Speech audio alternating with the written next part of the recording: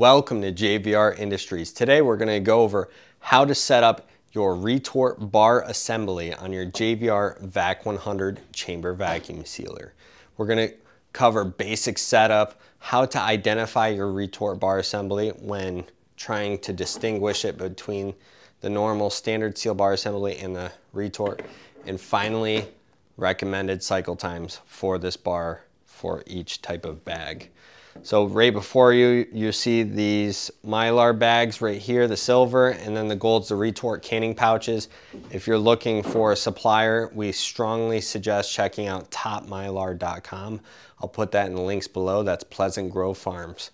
So go check that out. And then lastly, check out our new seal bar tape. It's manufactured in the USA. It's much more durable and long lasting. I'll also put the link in the description below. So let's go ahead and get into how to use your retort bar assembly.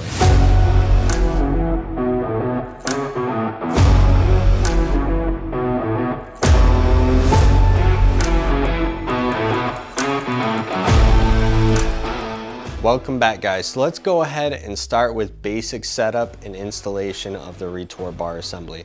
So the standard seal bar assembly is what comes in your JVR Vac100 chamber vacuum sealer. Go ahead and just put your hand in the center underneath and lift up, and you're ready to install the retort bar assembly. So go ahead and grab that. Same thing, bag clips should be on the outside of the chamber, and then just drop it in. Make sure you align the holes with the seal bar lift piston rods, and you're set to go. Now we're fully installed. So now we're gonna go over basic identification between the retort bar assembly and the standard seal bar assembly that you come stock with your chamber vacuum sealer. The difference is in the heat strip, this metal strip that runs down the heart of your bar assembly. One is a flat 6mm heat strip in the bar assembly, the standard seal bar assembly, and on the retort bar assembly, it's a 3.5mm concave. So one quick way of telling the difference is run your thumb or finger over the top of it. If it feels flat, you know it's the standard seal bar assembly heat strip, then you know it's the standard seal bar.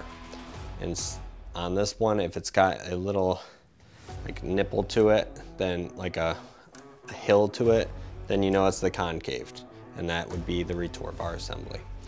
Now the next way of identifying the retort bar assembly would be simply looking down the ends of your bar. So go ahead and put them down side by side, and you'll see that one is much more narrow. The more narrow one would be your retort bar assembly because it's that 3.5mm. If you look on the end of your standard seal bar assembly, it'll be a little wider, it's a 6mm. Okay, and the third and final way to identify a retort bar assembly is the most simple. It's just flip your bar over and you'll see this label. It says retort on it. We put this on every retort bar assembly that we sell. And the standard seal bar assembly will have no label at all. Now, if you're missing this label, the first two ways of identifying are quite vital because you won't have a label to help you identify your bar. So let's go ahead and move into the next subject of recommended cycle times on sealing your Mylar bags and retort canning pouches. So now we're gonna go over recommended cycle times on your retort canning pouches as well as your Mylar bags for your retort bar assembly.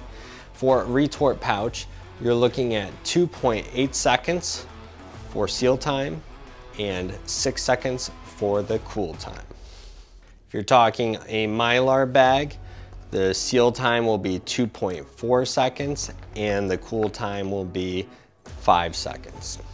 Lastly, if you need help setting up those recommended cycle times for your seal bar assembly or your retort bar assembly and even vacuum times, check out the video above, and I'll also put a link below for recommended cycle times sheet for your Vac100. So definitely review that, download it and print it.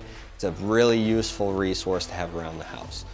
Now, as far as retort canning, if you guys have any questions regarding this process, JVR Industries does not proclaim any type of expertise in this process. We are purely vacuum packaging. So if you're getting into retort canning in that process in general, we strongly suggest checking out the Facebook group below to try to get some feedback from others who are practicing this process. And then lastly, definitely check out topmylar.com. That's Pleasant Grove Farms. And feel free to reach out to them because they're the ones that are making these pouches and they can give you a better set of knowledge than JVR Industries can. Now just note that they are really tough to get a hold of, so bear that in mind. They also are experts when it comes to Mylar as well. Okay guys, well thank you so much for tuning in on YouTube and checking out JVR Industries. We hope you found this video extremely informative and helpful. Feel free to hit that subscription button and the bell that will help notify you when we're launching new videos.